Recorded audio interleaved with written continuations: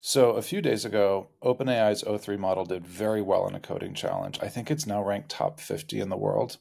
Anyway, they released their paper showing how they did it. And the interesting thing is that the way they trained the model is not specific to coding. It was a generalized O3 model that did very well.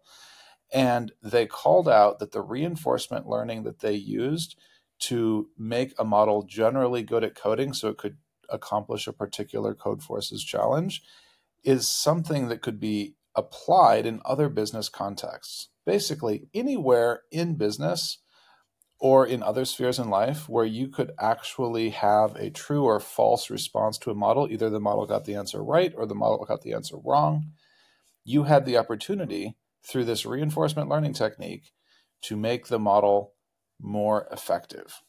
And so if you think about reinforcement learning as a way of giving structured and verifiable rewards for business tasks, this paper from OpenAI unlocks a lot of other pieces. For example, you could look at investment portfolio optimization. That might not seem like it's binary, but you can very clearly tell when something is a correct portfolio versus a portfolio that is under optimized or under diversified.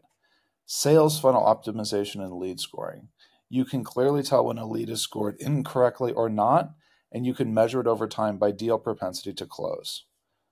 In financial forecasting or in loan underwriting, you can see if the loan goes bad or not, and you can see if the underwriting was correct or not, and then you can start to optimize accordingly over time.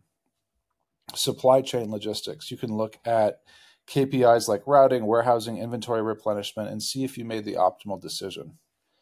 Ad bidding optimization and marketing, similarly.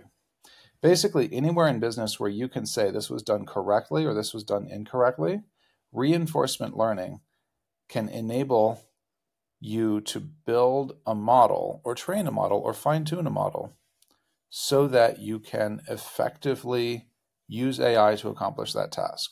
And I'm not saying that you should take that and go out tomorrow and fine-tune a model and it will be as good as O3 is.